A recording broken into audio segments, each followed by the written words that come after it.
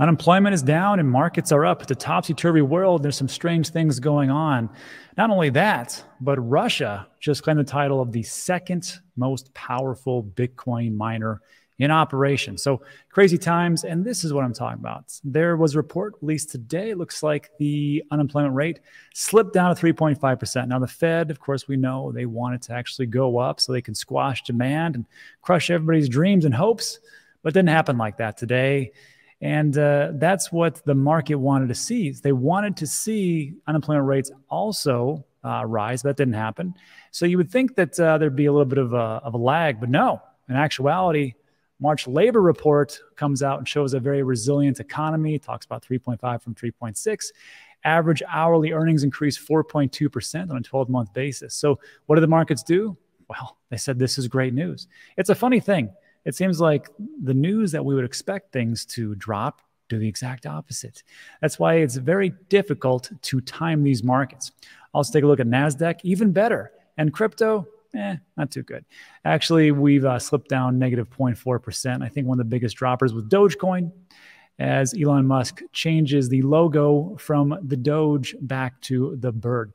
So this is what we have going on. I tweeted this out, and there was a comment from Shark Puncher. He had a good point. He says, you know, more jobs mean nothing, in my opinion. What good is a job if 100% you take-home pay can't even pay a mortgage, let alone food, transportation, et cetera? That's the reality for most Americans. 80 hours a week still won't cover rents in the job's location. I had to think about that, and I've heard the same complaints quite a bit. So I started to think about, well, maybe there's not just the jobs and unemployment. What about underemployment? This is from BLS.gov, labor underutilization. And just so we know, the definition of unemployment per America, jobless persons who are available to take a job and have actively sought work in the past 4 weeks. But if we take a look at the state-by-state cases as far as underutilization, they break it down even further for underutilized. So U1, persons employed 15 weeks or longer as a percent of the civilian labor force. But I just want to jump down to U6, which is total unemployed plus all marginally attached workers, plus total employed part-time for economic reasons as a percent of the civilian labor force, plus all marginally attached workers. Now, I took a look at that. That would be like a little bit underutilized or underemployed. You can find this on the FRED, economic data, and I linked this in the description. Same thing, total unemployed, all persons marginally attached labor force. Now, if we can see here, this goes back to January 1994. And if we take that for the unemployment rate and just go back to January, roughly 1994, which would be somewhere around here, and we increase that, we can take a look that it kind of follows the exact same pattern as far as underutilization. Same type of thing. But that got me thinking even further. Well, if we're taking a look at unemployment, but what about hourly earnings? How are we doing in that department? Well, we're actually going up. It looks like a big hockey stick here in America. Average hourly earnings were, gosh, look at this, 2015, $24.89. And now, as of March 2023, $33.18. That's pretty good, right? Wait. Personal consumption expenditures is also going up. So you're making more money. Unfortunately, you got to buy more stuff that costs more. And we're at an all-time high. And that's just the personal consumption expenditures. Now let's just strip that out as far as energy and food, because that's a little bit too volatile. The state's right here. And that's even more of a hockey stick. So Shark Puncher may be right. And you can tell me in the comment section what you see.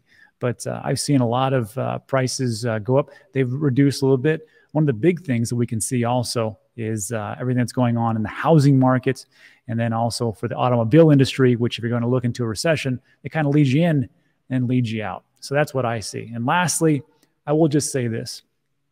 Everybody's talking about potentially, look, it's going to be a hard landing. It's going to be a soft landing. It's going to be a no landing.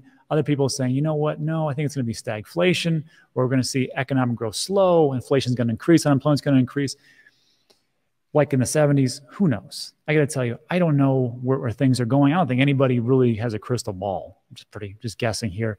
But for me, if I just stay in the game, longevity usually works. And that's not financial advice, just the things that I am doing. However, I will say this. It is interesting about all the things that are going on, things that are going up, to take a look what's going on globally. And this caught my attention. Russia becomes the second most powerful Bitcoin miner in the world. So I'm trying to see like what are pretty good investments and what is more bang for my buck. I got to tell you, it seems like a lot of people may be picking this. So Russia is generating 1 gigawatt mining power during the first quarter of 2023. Russia claimed Kazakhstan's place as the second largest mining power. And I'm not going to go through this whole thing, but what is interesting to me is that the U.S. remained in its position as the leading country with the most significant mining power, as it generates 3 to 4 gigawatts of mining capacity. So I started to think to myself, maybe it's just sensationalism that we're looking at, because we always hear about how the government hates Bitcoin, how these senators and these congressmen and women, they hate Bitcoin. But then the free market comes out and says, you know what, we're going to mine Bitcoin, and we're going to be, the largest one here in the United States. We're going to be the biggest, largest Bitcoin mining operation. Russia didn't really want it too much. And what do they become? The second largest Bitcoin mining operation. So I know when people say like, well, Bitcoin might not last or crypto might not last, I think we're here to stay. And what it really comes down to is the people that want it. So when I see these things, I'm like, this is a positive sign. And also, it just takes a long time to move forward. And what I'm talking about is that if we're talking about Russia, and of course, Russia, the government isn't mining Bitcoin. I mean, they may be but not really making that a full press release. But it is interesting that it's the second largest Bitcoin mining operation. And for over 2-3 years, this is an article from August 12, 2020, Russia was ditching the dollar for bulk of its exports to China. Things take a long time to get really moving from the old way. Russia dropping the US dollar for Chinese yuan. This is in December 2022.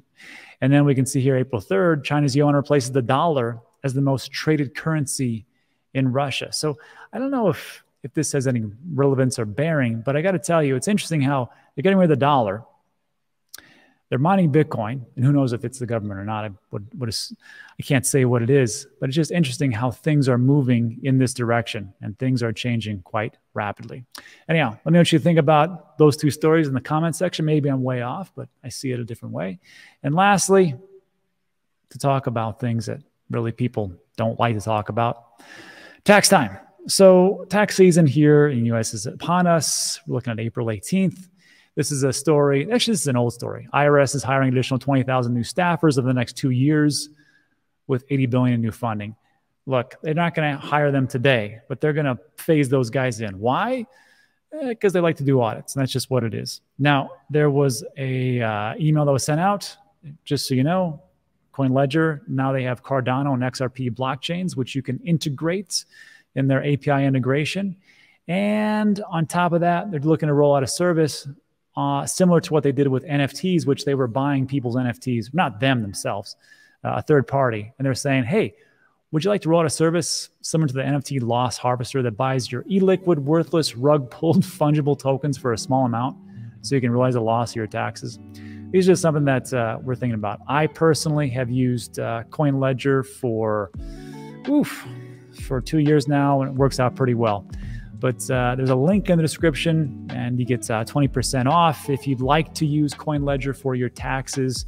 And also, if you're looking for the last video that we did with CoinLedger, I'll link that in the description. One of the big takeaways I got from that one was to do an extension for your taxes, because who knows what's going to happen. Anyhow, that is it for today. So look, if you like today's video, give it a thumbs up, consider subscribing. A lot of things to talk about are time sensitive. Crypto and digital assets investing is not a set it and forget it type of thing, so it may behoove you to keep informed. Anyhow, that's it. Thanks so much for stopping by. I appreciate it, and I'll see you on the next one.